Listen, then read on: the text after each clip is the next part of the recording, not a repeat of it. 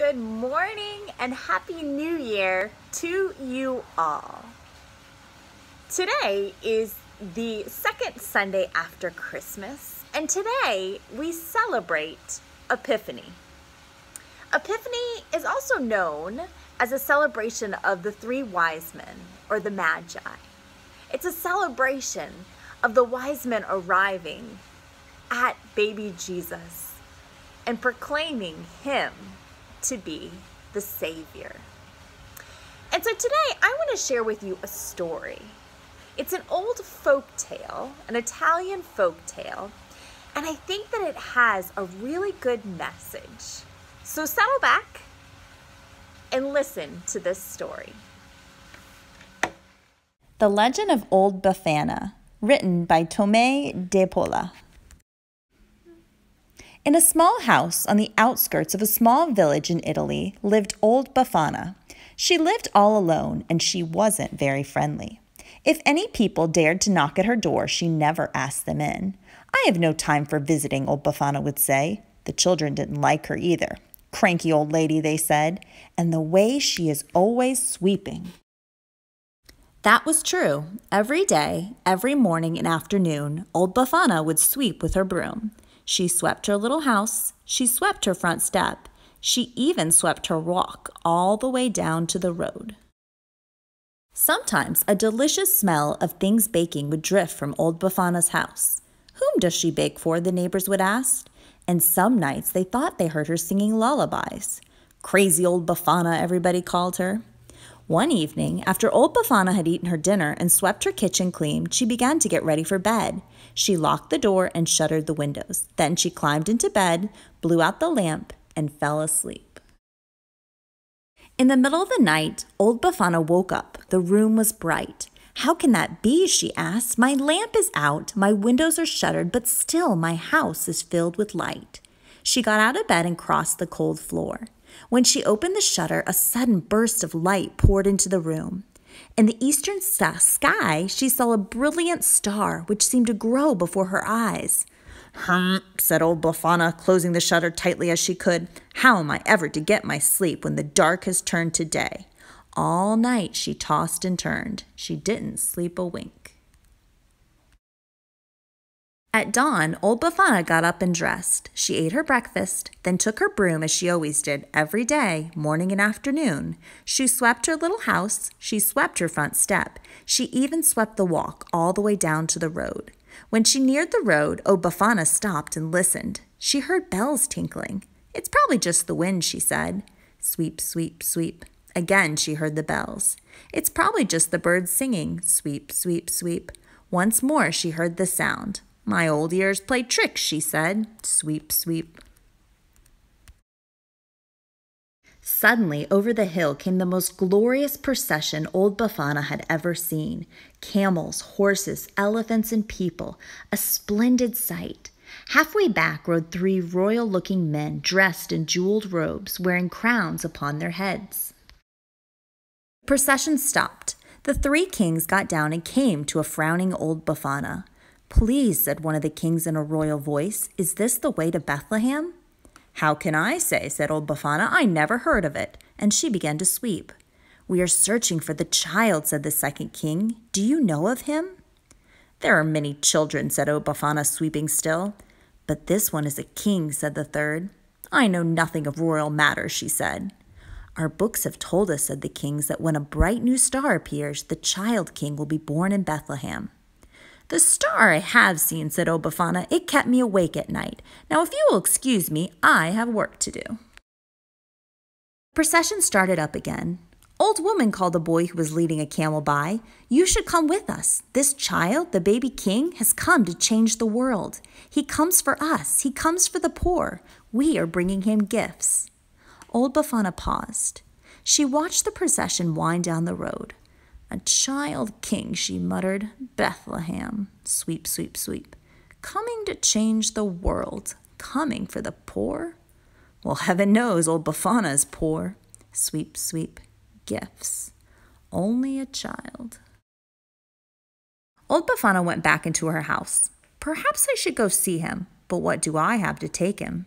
She put down her broom, she got out some butter and sugar and flour, she blew on the fire and added some wood, and she began to sing.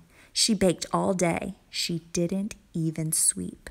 It was almost dark when she finished. Then she filled a basket with all the cakes, cookies, and candies that she had made. "I'll take a few coals in a little pot to keep the cookies warm," she said. She put on a shawl and opened the door, "And I'll take along my broom to sweep the room clean, for the baby king's mother will be tired." Old Befana stopped. She hadn't swept all day. "It won't take me long," she said. She put down the basket and began to sweep. She swept her little house, she swept her front step, and she even swept her walk all the way down to the road. Then she locked her door and gathered up her basket. She pulled her shawl around her and took up her broom. Old Befana was on her way at last. She ran at first, ran and ran as fast as her legs would carry her. The sun had set, but she still ran. Now the stars shone brightly. Her breath came short, her old legs ached, but still she ran a little bit slower. At last she sat beside the road. Old Befana could run no more. "I should have left earlier. I'll never catch up," she cried. "And where is Bethlehem?" She closed her eyes and gave a long sigh. "I'll never find the baby king." We're going to stop here in the book, but I will tell you how it ends. So what can we learn from this story? I wonder, as we wondered a couple weeks ago, if we were there at the time of Jesus' birth, would we have noticed that star in the sky? Would we have known that it meant something special? And if so, if the wise men came past our door, would we have joined them? Or would we have been too busy? In this beginning of the new year, we are excited to push the old year behind us and to set forth on new beginnings. And today we are reminded of the words from Scripture: "Arise, shine, for your light has come."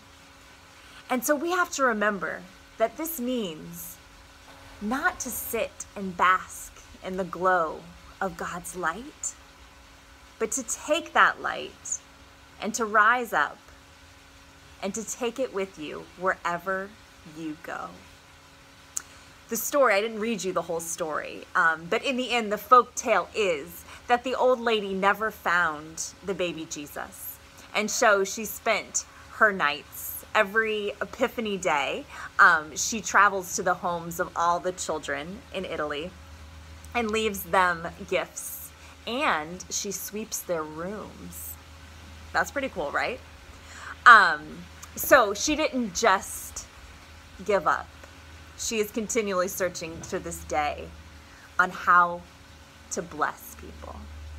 And so I pray that in this new year, you remember to arise, shine, for your light has come.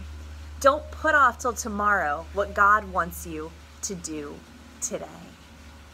I hope that all of you will join us this afternoon, Sunday, January 3rd, at the church parking lot, anytime between 3 and 5. Come by, and we have got some blessings in store for you. We ask that you bring a canned good for the Family Life Center, and you're going to get some prayers. You're going to get some things to take home and do. You're going to get some soup and some ham salad and some bread to bless your body and your soul, and then hopefully you will then be able to take blessings and pass them on to others in this new year. We all pray with me? God, as this season is coming to an end, we thank you. We thank you for the time of waiting, the time of watching, and now, God, we are excited for this time of going. God, shine your light on us and inspire us to arise and to go where you will lead us in this coming new year. In your name we pray, amen. We also have a chance, if you didn't get one mailed to you already, to pick up a star word. We did this last year, and it's just a word that can give you an intention for the next year. My word for 2020 was accept. And I'm tired of accepting things. I'm ready for a new intention word, so I'm excited to see what my word will be for this year. So if you should have got one, if you got a bulletin mailed to you, if not, when you come by the church on Sunday between 3 to 5, we will make sure to get you an intention star word for the year.